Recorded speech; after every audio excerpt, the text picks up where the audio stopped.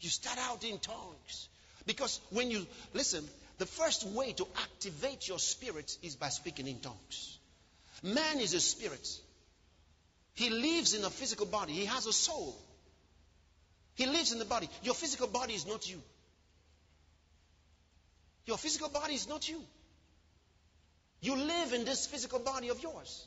You dwell there. This is your domicile. But you are a spirit being. And that spirit is what Peter called the hidden man of the heart. Nobody sees that man but God. But that's the one that looks through your two eyes. Hallelujah. And how to get that man functioning. How to get that inner man listening. Because a lot of times you listen with your ears, your physical ears, so you hear the wrong thing.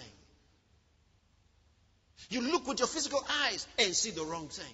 But you want to activate your spirit so that you can see spiritual things in the realm of the spirit.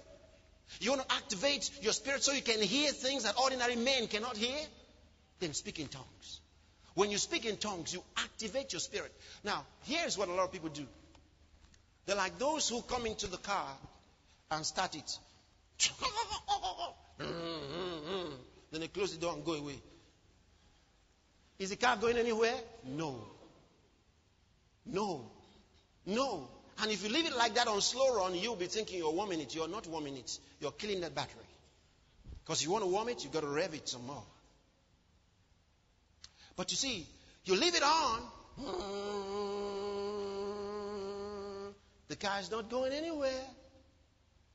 But you were starting the car probably to go out with it. Starting the car doesn't make the car go.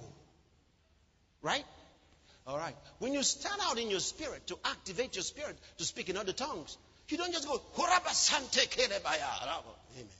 Amen. Oh. Amen. You see, you activated your spirit, and your spirit was like, come alive. And then there was nothing. Then you carry that one that has chilled out, you take him away to work. But when you activate your spirit, you get your spiritual senses come alive. You're going to hear something from God. Get a rhema from God.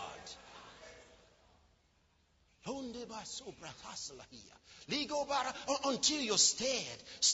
And you can tell the thing is rising. You can tell.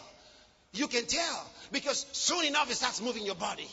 You know, you can't just go like, no, you haven't started. No, you haven't started. When it keeps going up, you know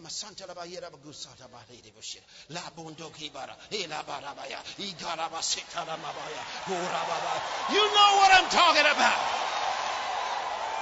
Before long, you find that you are pacing the floor now.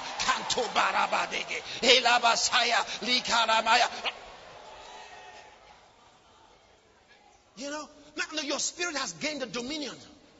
Your body is moving, doesn't know why it's moving. But in your spirit, you know.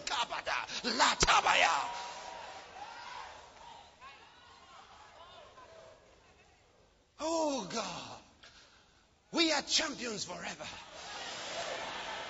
Hallelujah. Let's finish this thing.